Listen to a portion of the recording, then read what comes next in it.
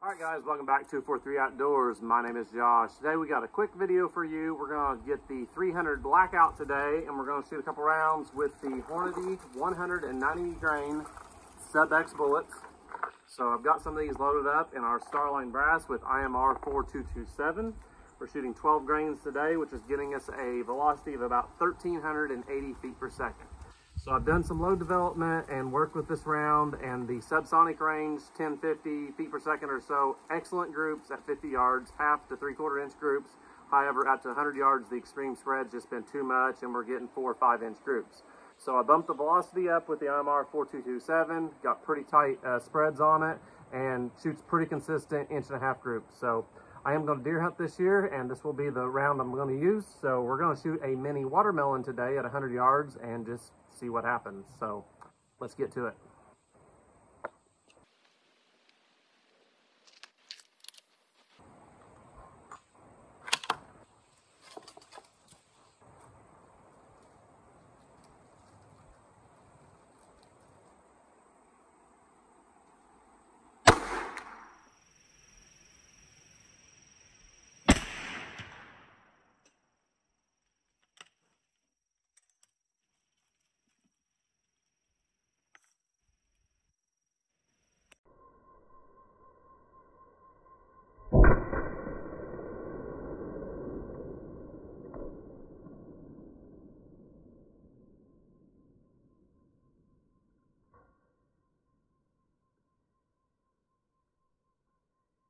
Okay, we are all clear here. Let's walk down the range and see if there's anything left.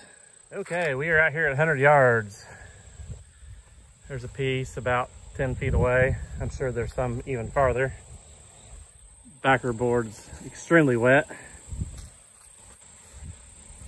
There's a pretty good chunk down there, but nothing left. Absolutely exploded it.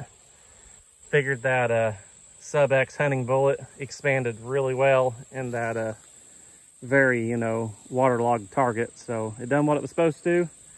Real happy with that. Smells amazing out here.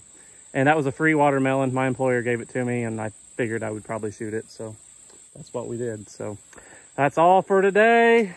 Thanks for checking this out with me. We'll catch you next time.